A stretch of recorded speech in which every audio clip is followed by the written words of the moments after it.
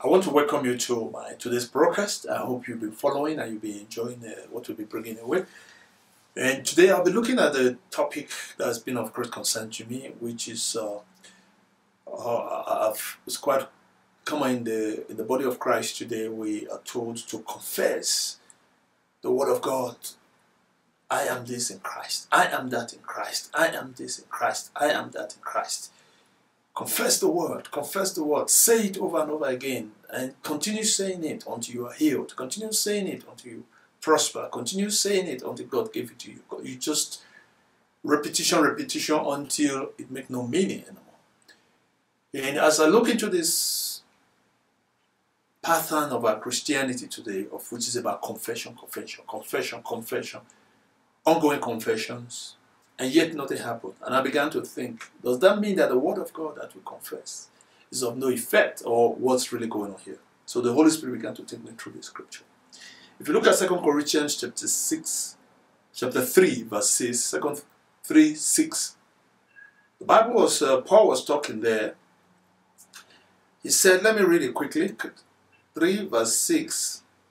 The Bible said, for God, who also had made us able to minister of the New Testament, not of the letter, but of the Spirit. For the letter killeth, but the Spirit giveth life. Now, I'm going to differentiate to you between the letter and the word of the Spirit. Now, let's start with the letter.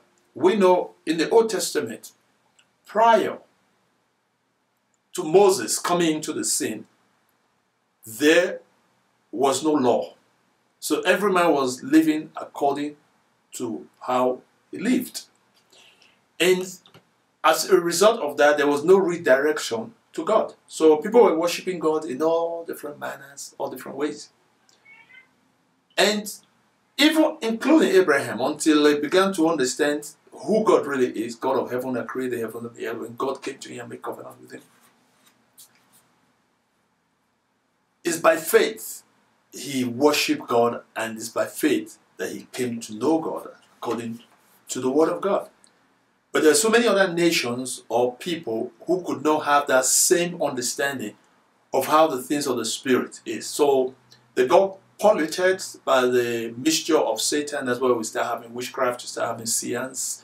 We have all sorts of things, people that can communicate with the Spirit, because they don't have a direct understanding that there is a God who created. They believe there is a God who exists out there, who exists in the sun and the moon, all over the place. So today people chose what was suitable for them and worship. And we still have that to this day. If you go to a place like Asia, especially Japan, you discover that they have all sorts of gods, all sorts of idols dedicated to different things around the earth. And that was part of the thing that God got angry, that he has to choose a nation for himself, the covenant, of course, of Abraham. We know of the Jewish people that became the children of God. Now, if you look at when Moses came, then God gave a law unto Moses. And that law was written in the tablets. It was written in the law book, which is the tablet, was carved out, of course, it was recorded in papyrus, in so many other process of printing along the way, like we have the Bible today. But they were recorded. There were scribes who have to take down these laws and put it in writing from generation to generations. And what they would do with this law is it will be read out to the children of Israel. Some are done yearly when they gather as a congregation. Some are done weekly. Some are done monthly. Some are done daily. From the family altar to the national altar, where all some of these laws, and there were those basic laws that you must observe in the house. Then there are the basic laws you will observe as a community. Then there is a law that you must observe as a nation, whereby the whole nation of Israel will come together. They will read this law out of the letter written in tablet or in stones or whatever it was written on. And in that law, you have all sorts of things, all sorts of penance, how to ask for forgiveness, how to do this when this person broke that law, when that family do this, do that. It will all there. So it will be read out and everything will be carried out according to the law. That's a letter. Now, it became so much so that people, the Pharisees or the ministers, or the priests who interpret this law, they began to interpret it in their own way, because this is how it is written and this is how it is. If Moses said, you don't like your wife anymore, you want to send her away, Moses said you must write a letter of divorce and give it to her, and she must go. There was no contest to that. If a child offends his parents or defy the parents or something like that, he must be stoned to death. That's what the law says. It's written there. So when you come to the judge is going to refer to it. What was written in the law of Moses? Okay, this is what was written. We must follow it, follow it, follow it. And it will be executed accordingly. So in the process, a lot of these laws were misinterpreted and became an obstacle to the things of God. Remember, when the law was given, it was not to pull man away from God. It was actually to draw man close to the Lord, to his Maker. That was the primary reason of the law being given. In other words, if you look at the law, it was always about God and about man. God created man in his own image. Man is the closest to God amongst all his creation. So God gave this law to guide man unto him, to walk with him as the master. So men began to take this law for their own services and began to use it for their own gain, for their own end.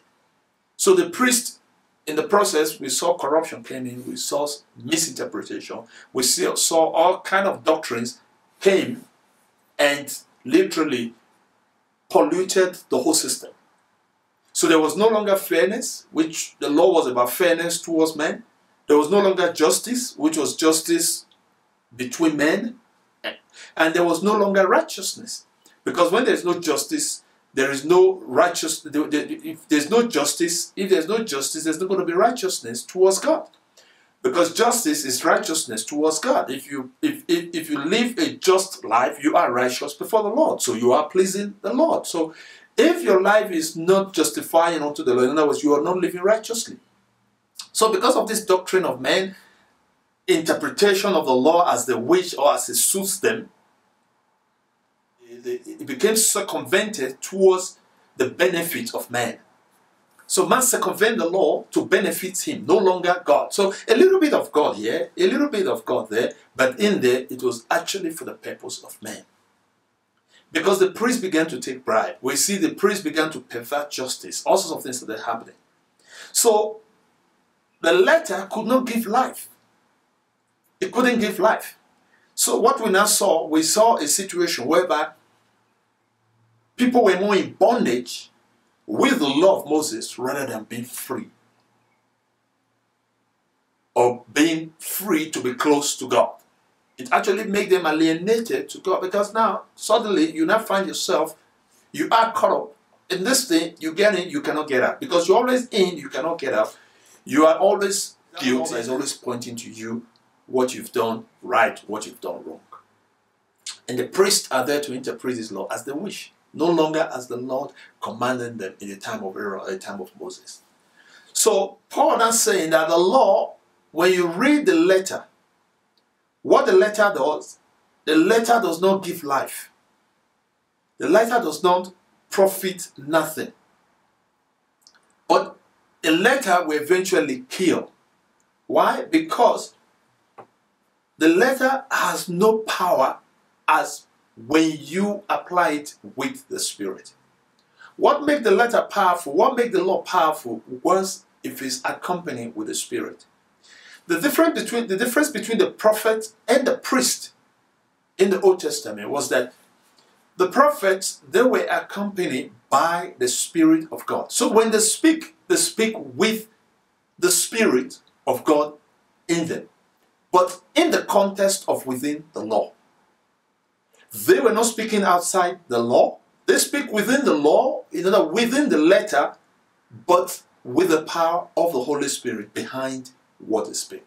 So it became powerful more than what the priest was administering in the temple. So when the prophets speak, the people listen.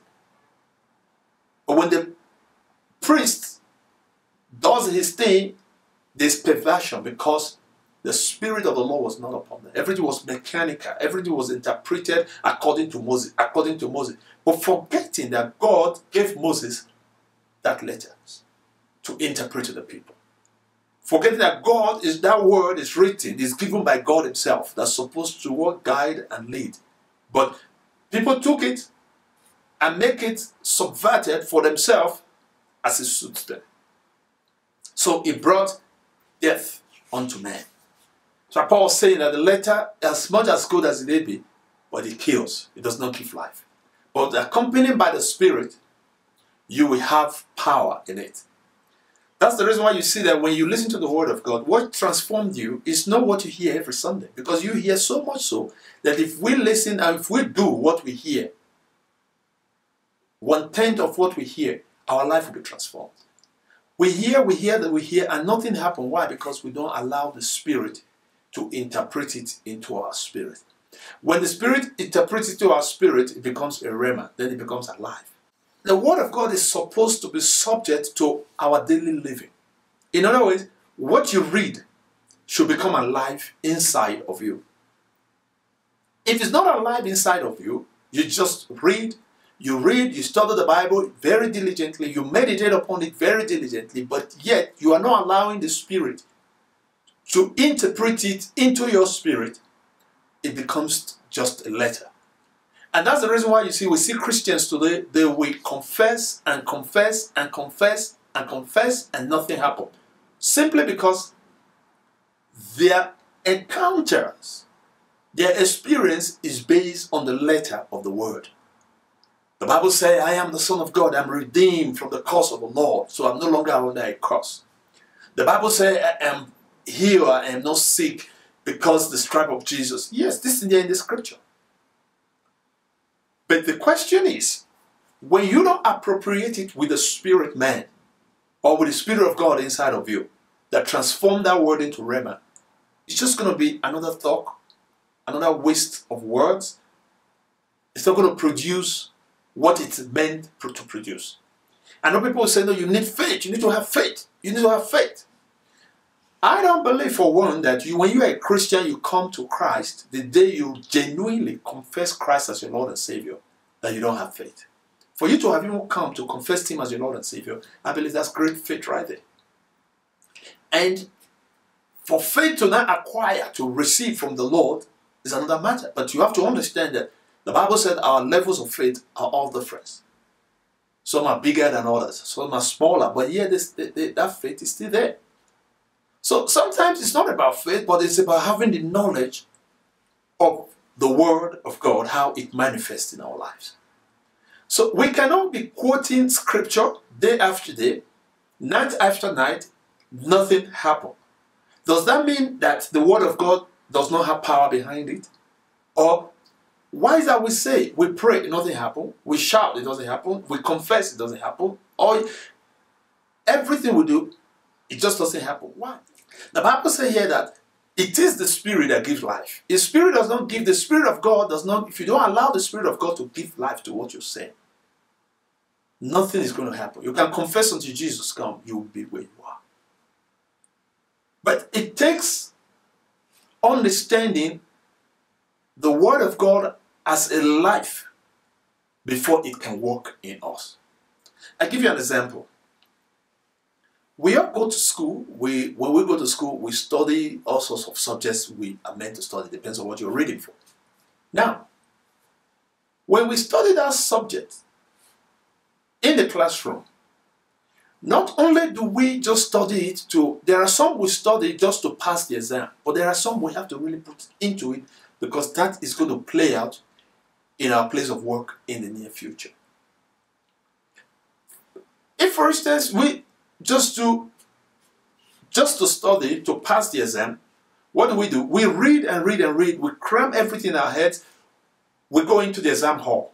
We write it. We pass the exam. As soon as we finish writing the exam, we pass. We forget about what we read. Why? Because we just read to pass that exam.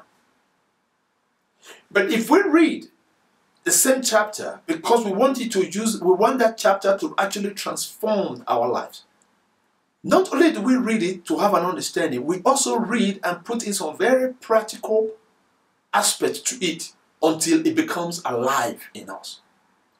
So there are things I regret, for instance, when I was in school in those days. Some teachings that we were taught in class, because we didn't have access to the practical side of things, these things were just in theory. So when I graduated, some of these things I don't know. I haven't even seen them. I don't know what they look like. So they didn't make no meaning to me. But I remember later in life, when I began to see this thing practically, physically, what they look like, it made a lot of changes in my life. And so now I used to say, if these things, if I knew what I knew now, I would have gone to the moon and be back by now. The knowledge and I have now, if I was taught then, you see, all they were just teaching us was basically just graduate and move on to the next chapter of your life. But that did not help. Compared to if we were being taught to be finished, everything we're taught in classroom, everything was there for us to see, to work with, to practice with. At the time we come out, we graduate, we'll be a better person. That we might not even need to look for a job. Some of us, we might have to just create a job for ourselves. So the school system teaches you about the letter, theory, things that you have not seen, you've not heard of. They teach you, you have a vague idea. Because you have not really seen it, does not stick into your mind. It doesn't stick into you.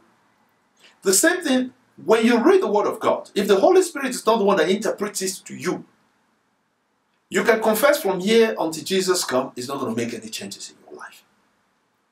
Now, understanding the Word of God or letting the Word of God to be effective in our life has to include the application with the Holy Spirit, because He is the one that has to actually applicate it in our life, teaches us to let it stick in our Rema brain of thinking. Outside of that, you will keep confessing and confessing with no results. Now, I look at it this way. When the Word of God is spoken, the Bible said it will not come back to the Lord void. How come we don't get results? We make it void. Simply because we have not paid attention to what we have just said.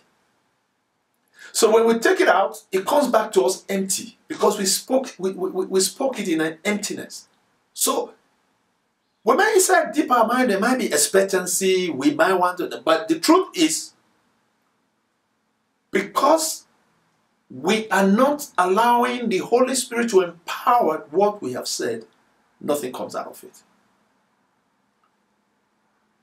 The Word of God is not because it's no longer what it is, or it's not powerful, or is of none effect. No, it's simply because we have not learned to allow the Holy Spirit to apply onto the word that we speak. When you look at your walk with the Lord over the years, certain things you have said, certain things you have believed, you have confessed, you have even paid tithes and offering towards it, and yet nothing happened. Does that mean that God is unfaithful in His ways? No.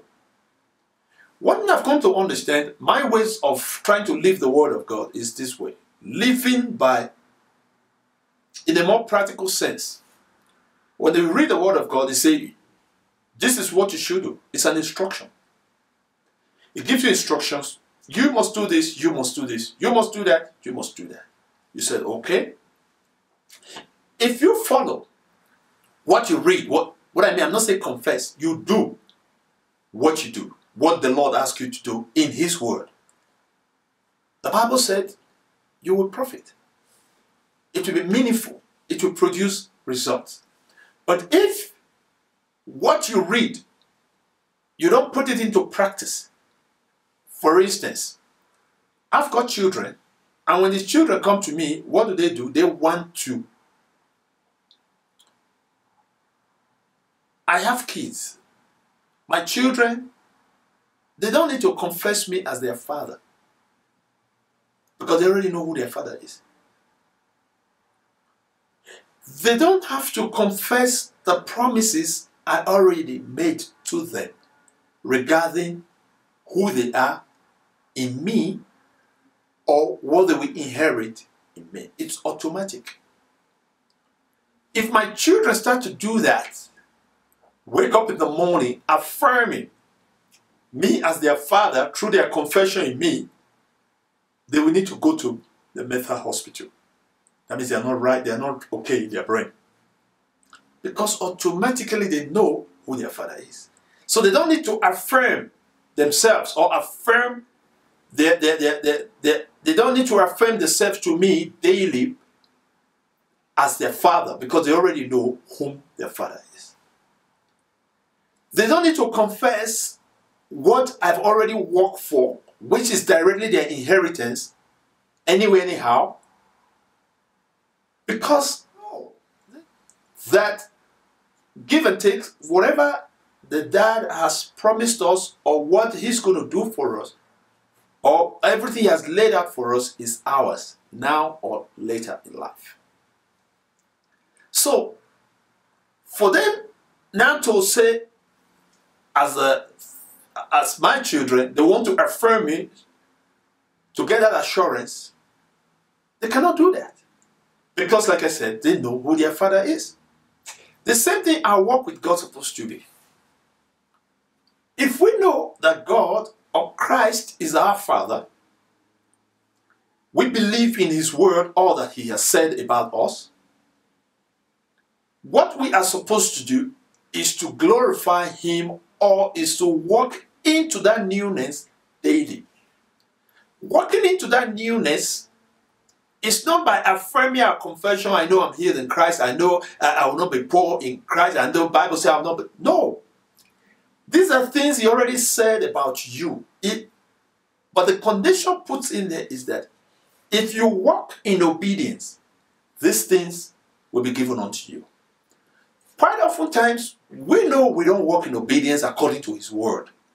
We allow disobedience to ride our life. So in the process of letting disobedience ride in our life, we walk in that disobedience whereby denying ourselves those inheritance that automatically belongs to us. So we pray, nothing happens. We confess, nothing happens. We cry unto the Lord, nothing happens. Why? Oftentimes we don't want to connect it to our obedience. Rather, we want to religiously connect it. Oh, you say your word, so you did that. You say if I give, you see if I preach, you see if I do that. So it's like you are holding God to His word in the negative form, knowing that you are the one who is guilty of something, or you are the one that needs to get your way right with Him, or you are not walking in disobedience, but you want to make Him feel as if He's the one that is not listening to you. Of which the Word of God said, if you love me, Jesus said, if you love me, you keep my commandment. You follow me. You do what I ask you to do. Then all these things shall be yours. Seek ye first the kingdom of God and His righteousness, then everything else will what? Follow you. Everything else. There was no limitation, including healing, prosperity, you name them. But what we want to do, we want to seek our agenda, our agendas. We present our plans to Him. Then we ask Him, you must endorse it. If you don't endorse it, we're going to come in another fashion and present another agenda. We want to bend His hand, we want to twist His hand to endorse our agenda, not His agenda. Not his will be done in our life, but our will be done. Then that creates a conflict between our relationship with Him. So we confess the Word of God, it becomes of none effect. We pray day and night, nothing happens because we are not living according to the principle of the Word. The Word of God can only become effective in our life, or can become alive in our lives, if we walk in accordance with His commandment. And in that, the Holy Spirit will bring it to pass, whatever we ask or whatever we say.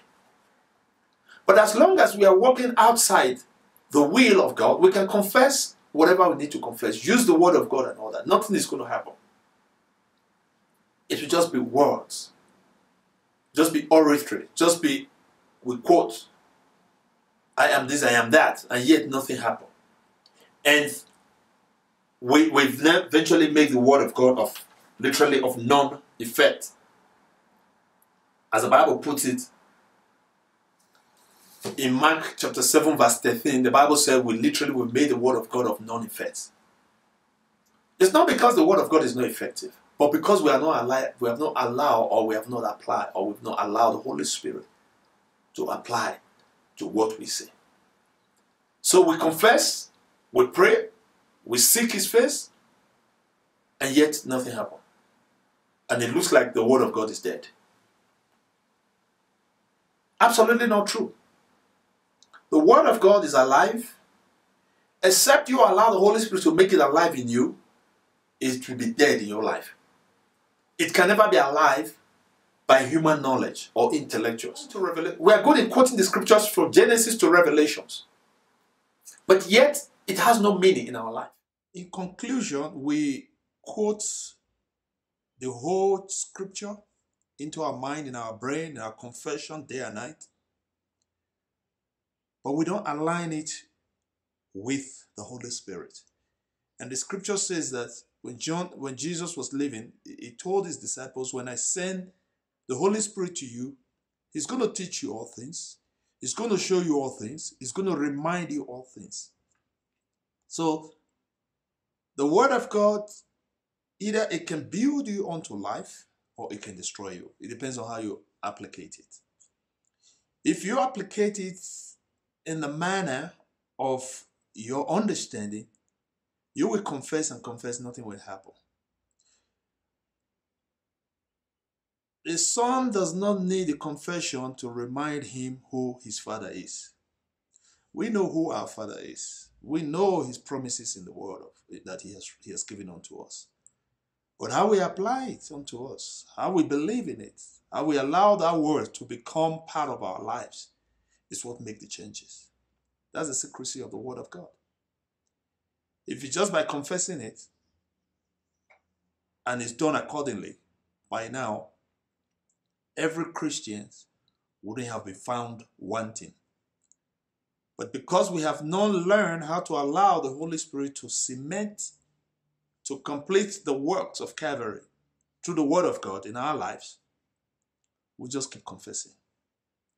I know some of you preachers will listen to say, no, the Bible says we must confess. No, my friend, when you have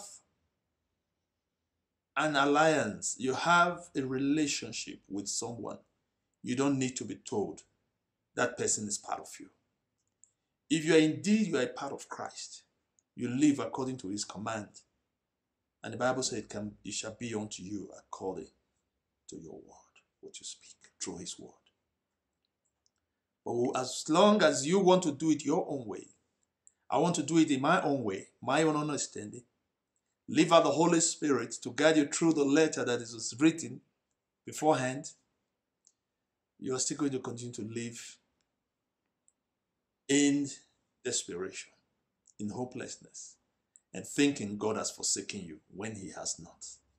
And the enemy, Satan, is going to continue to point guilt at your face, telling you it's because you've done this, because you've done that, because you've done this, because you've done that. Simply because you have not learned to apply the Word of God with the power of the Holy Spirit. Come to think of it, without the Holy Spirit, where's the Word? Because He was there in creation. If you remember in Genesis chapter 1, the Bible says He was hovering above the waters, just waiting for the command of the Lord. And as the Lord began to command, let there be, He began to establish it. So oftentimes as Christians, we don't know who we're dealing with. That's the way our problem is. We don't know the power or the presence or the role of the Holy Spirit in our Christian walks. So we confuse everything to one thing. The letter of the word. The Bible said, but it's good to know the word. It's good to understand how to pray. But if you don't know how the Word of God works in you, you're not going to find fulfillment in your Christianity. I hope you are blessed. Even if you are not blessed, at least let the Word of God that transforms our lives transform something in you. Don't forget to share. That's what you owe the Lord. You need to share the Word of God. So help me share this video so that others can benefit from it. God bless you. Until next time, you take care of yourself. Bye-bye.